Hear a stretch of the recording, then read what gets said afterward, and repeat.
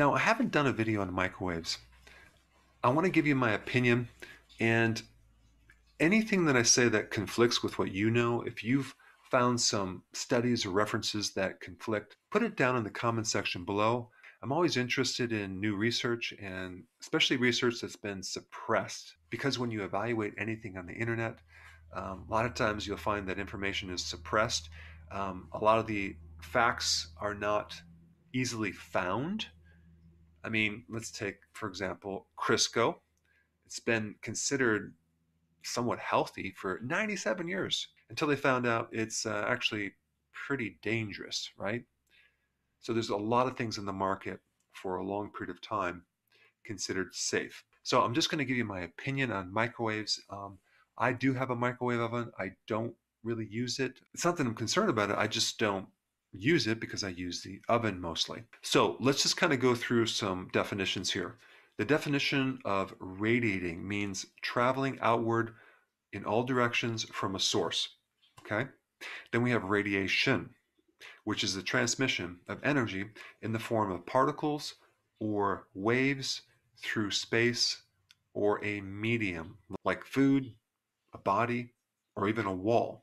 And so some people have this consideration, if they microwave the food, that it's going to be now radioactive in some way. Let's clear that up right now. There's actually two types of radiation. You have ionizing radiation and you have non-ionizing radiation. Ionizing radiation breaks one or more electrons from the atom. It's deeper. It can create DNA damage, and that would be like gamma rays or X-rays, or even to some degree UV radiation. But then you have non-ionizing radiation, which can disrupt bonds of molecules, but not necessarily the atoms.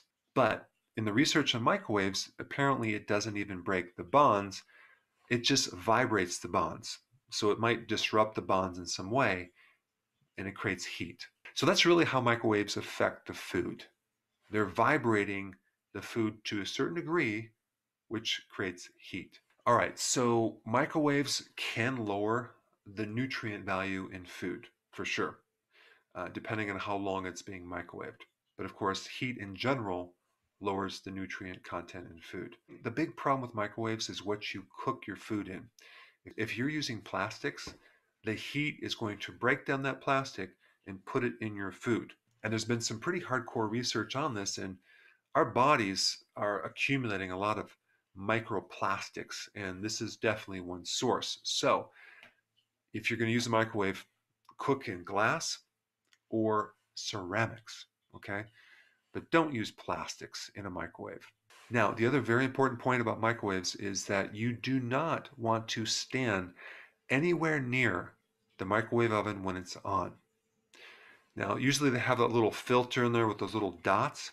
Do not be looking in the microwave when you're cooking anything. In fact, I would walk away to the point where you're not even 15 to 20 feet in the direction where that microwave is. And the reason is this, because those waves coming from the microwave can affect the cornea of your eye. And the last thing you want to do is vibrate the small molecular structures of your eye and start to cook the lens of the eye, which is very sensitive to heat. So you just want to be completely away from the microwave. And a few days ago, I used my EMF tester on the microwave, and I wanted to see how far these waves extended from the microwave when it was on. I had my EMF set to radiation waves, and it was definitely significant at 15 feet away from that microwave. So if you're going to use a microwave, stand all the way to the side, be away from the microwave. If you want to get notified with all my content, click the notification bell next to subscribed.